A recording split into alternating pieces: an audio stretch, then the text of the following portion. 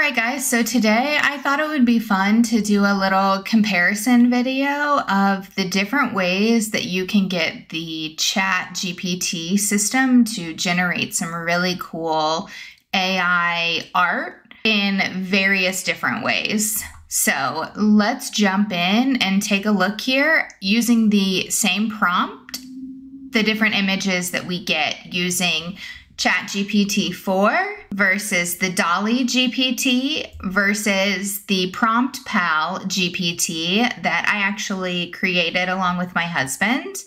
And I will throw a link to that Prompt Pal in the description of this video. So if you want to use it, feel free to get on and play with it. If you have any suggestions on how we could improve it, put those down in the comments and we'll be sure to check them out and see what we can do to build this into a really useful tool for people generating art in the future.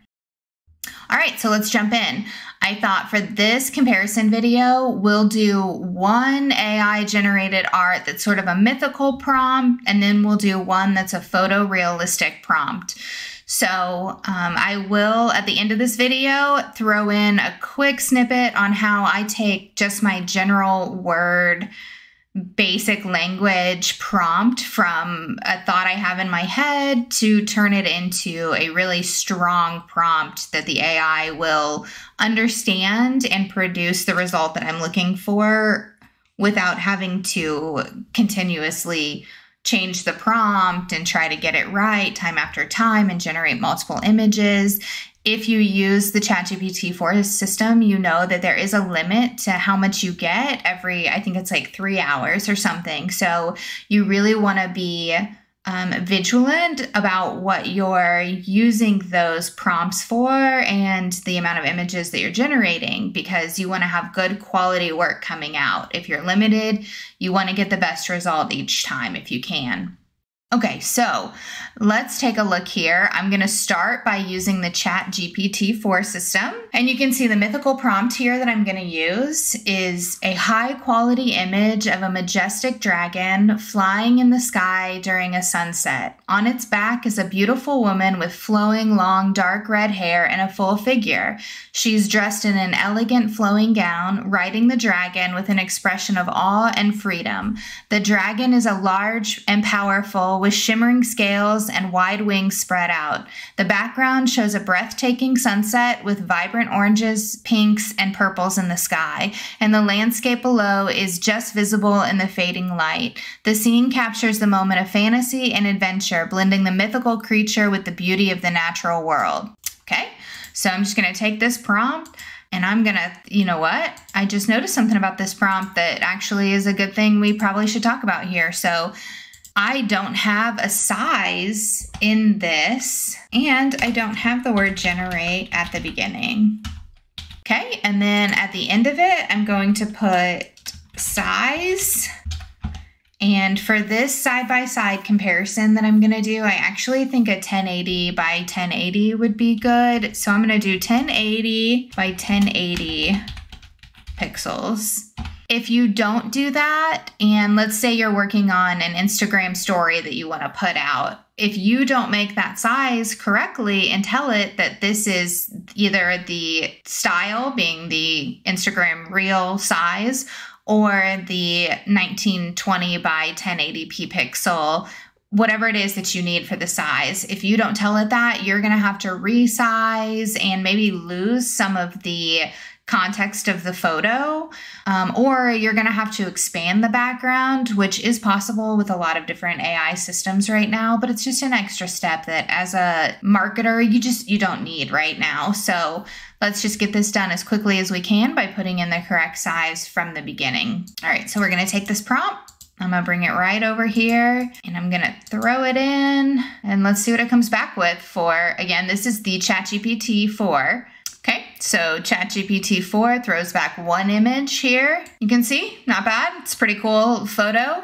So we've got that one saved, and to save that, if you don't know already, you just come to the photo. This little down arrow here is your download button. Simply click that and it will download the photo for you. So the next image that we're gonna try with the exact same prompt is I'm gonna go into Explore the GPTs And I'm going to come down to the DALL made by OpenAI. And I'm going to give the DALL Chat GPT the same prompt we used on the first GPT4 image that was created. So we'll come in, we'll let it do its thinking. One of the biggest differences about the DALL versus the ChatGPT4 that we just did is DALL is programmed to create 2 images at a time, which is great if you're doing A/B testing.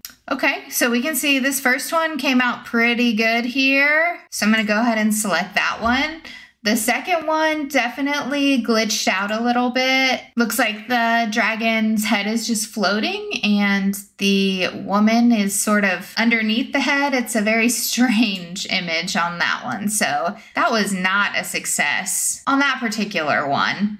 But you can see this one came out pretty good. It doesn't look too bad. Dragon's pretty clear. The woman's face is distorted. That I think will get better over time, hopefully. If you've used the AI system, you know that one thing it is not strong at yet is human faces, but that's a lot of information for it to process, so we'll see if that gets better over the next couple of months. Okay, and then the third system we're going to be comparing today is the prompt pal that I've created here, my own GPT. In order to use any of the built GPTs, though, you do have to have the Plus membership, which I believe is $20 a month right now. Okay, so I'm going to give the prompt pal the same prompt here, and let's see what the system I've coached from the back end creates versus the ChatGPT4 and the DALL creations. Okay, so right off the bat, I definitely like the background of this one better, but let's see what it actually looks like. Okay, so you can see still distorted face there. That's pretty common.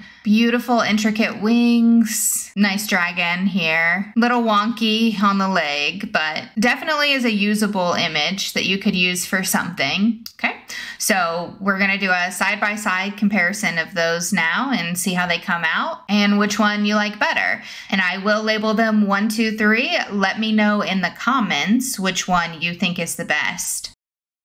All right, so the next thing we're going to do here is go over and try to do a photorealistic version of a photo. So if you're wondering how I got this specific of a prompt, be sure you stay till the end of the video where I put a bonus feature about how I take just my thought and turn it into a beautiful AI created image prompt. Okay, so I'm going to take this prompt here and I'm going to add a generate a high quality photorealistic image of a luxurious beach home living room. The room is spacious with large windows offering a stunning view of the beach and ocean. The decor is elegant and modern with a plush couch in the center.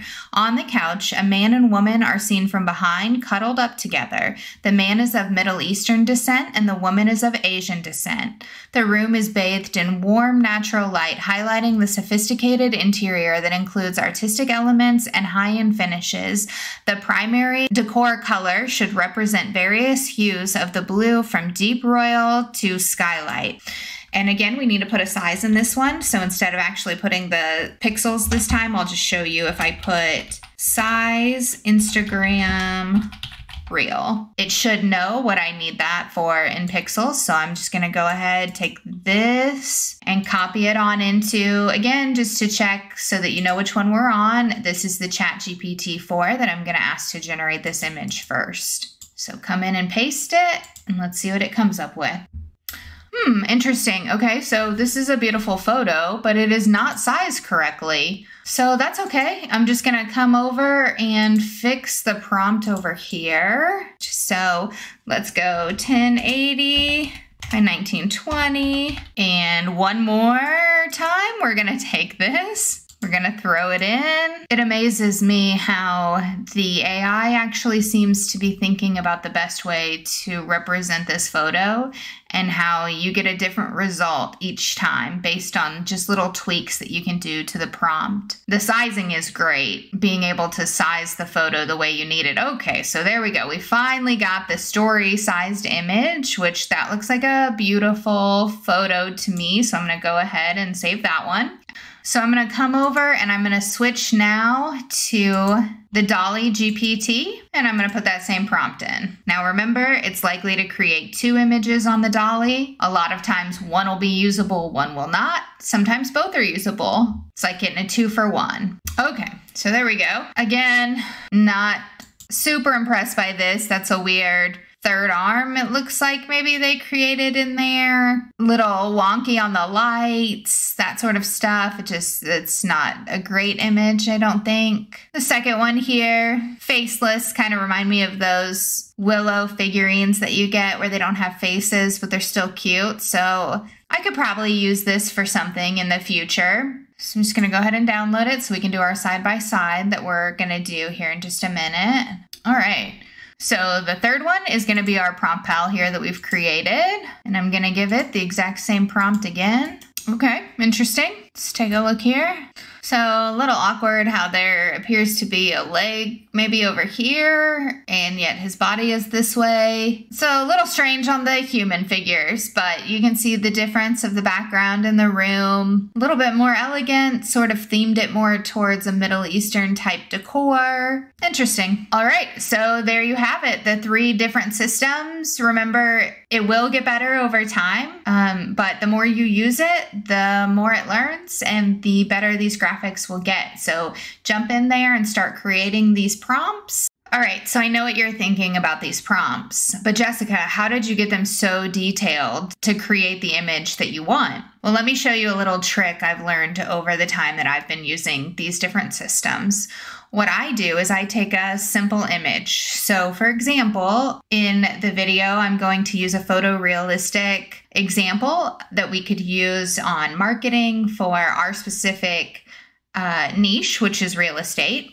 So I'm just going to come into ChatGPT and I'm actually going to use the GPT that OpenAI has created. That is the DALL-E GPT. You can see that right over here on the side.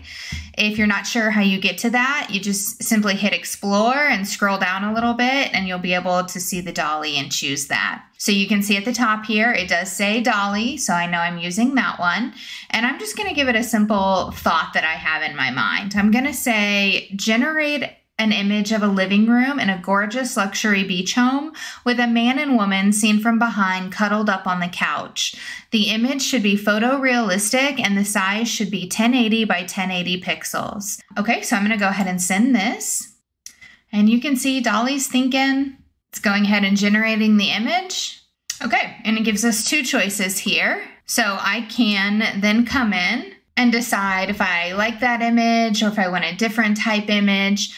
But in order to get the specific prompt, I'm actually going to sort of flip the script on the DALL-E and say, what was the exact prompt that you used to generate this image? And you can see then it's going to feed me back the prompt that it actually converted my simple language into. And then I can simply take that and I'm going to bring that over into my document and I'm going to change whatever it is I would like to change about the prompt. So let's see here. It says a photorealistic image of a luxurious beach home living room. The room is spacious with large windows offering a stunning view of the beach and ocean. The decor is elegant and modern with a plush couch in the center. On the couch, a man and woman are seen from behind cuddled up together. The man is of Middle Eastern descent and the woman is of Asian descent.